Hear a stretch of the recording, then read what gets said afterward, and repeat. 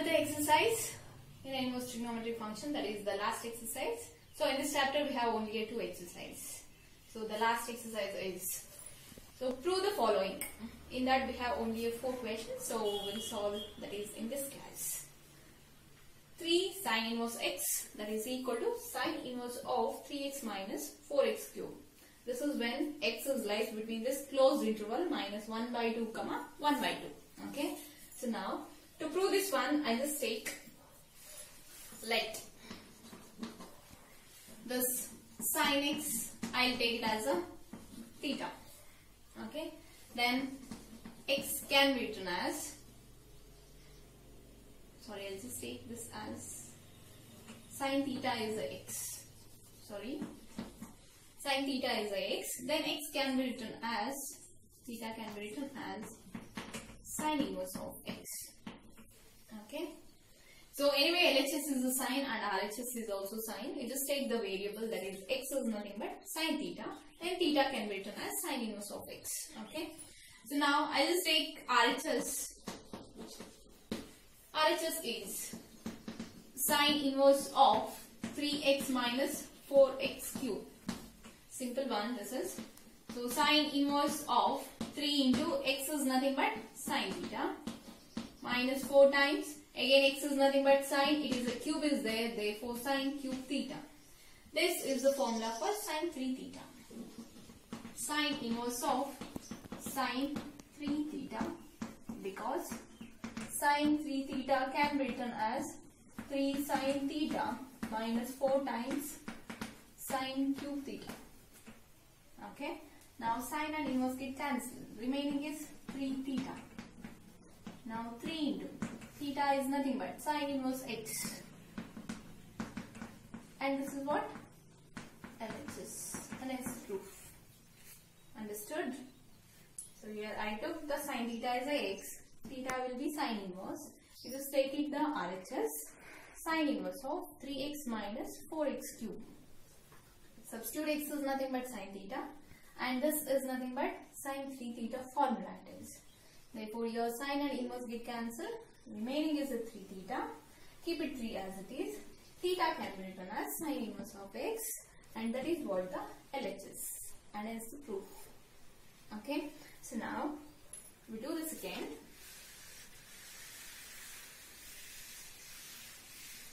Again that is for the cos. Cos 3 theta formula it is. So second one. We need to prove 3 cos inverse x, and this is of cos inverse 4 x cube minus 3x.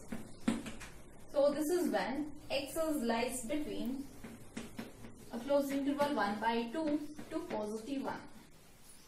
Again the same thing. You need to take, let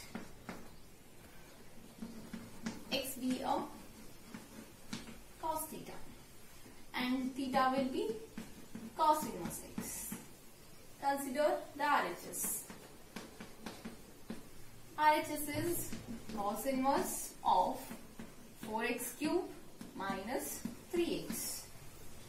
Now cos inverse 4 into x is nothing but cos theta, but cube is there, therefore cos cube theta, minus 3 into x is a cos theta, so 3 cos theta.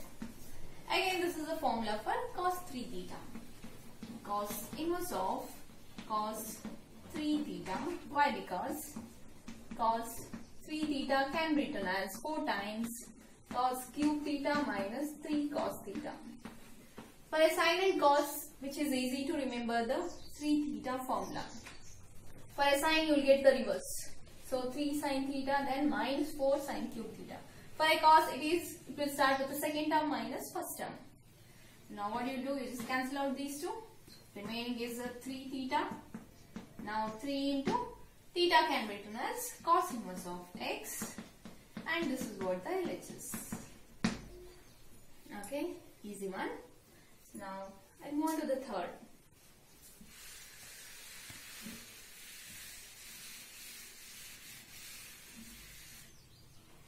So this is based on the fifth property, that that is the tan inverse. Third one, tan inverse of 2 by 11 plus tan inverse of 7 by 24, and this is equal to tan inverse 1 by 2. Just go with the property. So we know that tan inverse x plus tan inverse y can be written as tan inverse of x plus y divided by 1 minus xy. So as I said that in an exam you should mention this property. Okay, you have to mention it. Now tan inverse 2 by 11 plus tan inverse 7 by 24. I just consider only the LHS. Okay. Now you just apply the property. This one we can write that is tan inverse of x plus y. X is nothing but 2 by 11 plus 7 by 24, whole thing divided by 1 minus 2 by 11 into 7 by 24. Clear? Now tan inverse of, you need to take the LCM once you apply the property. So LCM is like, so 11 into 24. 11 into 24 is 24. So 11 4 is 44. 4 carry. 11 into 2 is 22. Plus 2 is 26.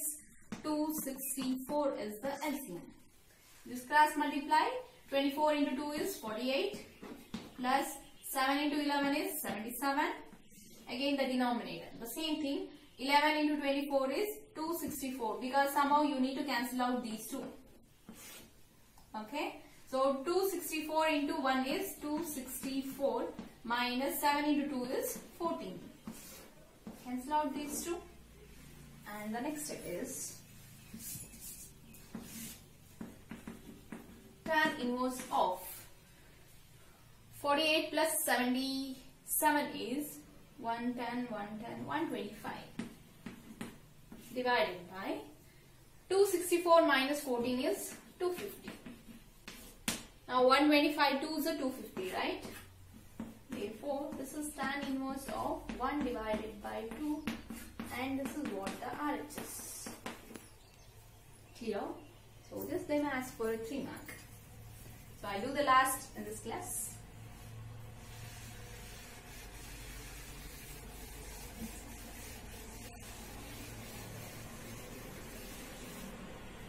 That is 2 tan inverse x, not x, 1 by 2 plus tan inverse 1 by 7, and this is equal to tan inverse 31 by 17. Okay. So here I will not mention the property, but in your exam you have to mention the property. Okay. So now before applying the property, you should see that whether this tan inverse is with any coefficient or not. So if it is only a tan inverse, then you could have applied the property directly. But it is with a 2. Okay. When it is with a 2, then you need to reduce this function. It is only a tan inverse. Okay. So here the coefficient should not be there when you are applying the property. So here 2 is there. What do? You just make use of the 6th property. That is 2 tan inverse x can be written as tan inverse of 2x divided by 1 minus x square. Okay. Hope you remember that. Now I'll just take it. Let this 2 tan inverse 1 by 2 can be written as tan inverse of 2 into x is nothing but 1 by 2. 1 minus x is nothing but 1 by 2 whole square. Why this is? Because 2 tan inverse of x can be written as tan inverse 2x divided by 1 minus x square. Well, applying the property, this tan inverse should not contain any coefficient. Then only you can apply the 5th property. Is it clear? So for that, I just reduce this 2 tan inverse x in this form. Now you just simplify this. Here 2 get cancelled. Remaining is tan inverse of 1 divided by 1 minus, this is 1 divided by 4. Apply the square for numerator and denominator. Is it clear? So now this is tan inverse 1 divided by, if I take 4 is the LCM, 4 minus 1 will be 3 by 4. 3 divided by 4. This denominator of denominator, this goes to numerator. Clear? Therefore, this is tan inverse of 4 divided by 3. This is for the value of 2 tan inverse 1 by 2. Okay? Hope you understood this. This is an important one. In an exam, if it is a 2 tan inverse 1 by 2 plus tan inverse of some value, don't apply the property directly. You need to check with the coefficient of this tan inverse. If nothing is there, then you can apply the property directly. Or else you need to apply this property and you need to make it this tan inverse coefficient should be a 1. Okay. Now you can write this value is, that is LHS. Now I can write tan inverse 2 tan inverse 1 by 2. We got it as tan inverse 4 divided by 3 plus tan inverse 1 by 7. Now you need to get this. Okay. Now apply the property. Tan inverse x plus tan inverse of y is x plus y by 1 minus x y. It's nothing but 4 by 3 plus 1 by 7 whole thing by 1 minus 4 by 3 into 1 by 7. Okay. Now tan inverse of, take it LCM, 7 into 3 is 21. So 7 into 4 is 28 plus 1 into 3 is a 3. Whole thing divided by, again the same thing, you can take 21 as the LCM. So 21 into 1 is 21 minus 4 into 1 is 4. These two get cancelled. Tan inverse of 28 plus 3 is 31. 21 minus 4 is 17, and this is what RHS. Okay. Important one. Hope you understood an exercise. The first main is nothing but prove that equation. It is only 4 is there, so I did all the 4. So next is, it is the simplest form. Again, it is important for a 3 mark. So we'll do that in the next class.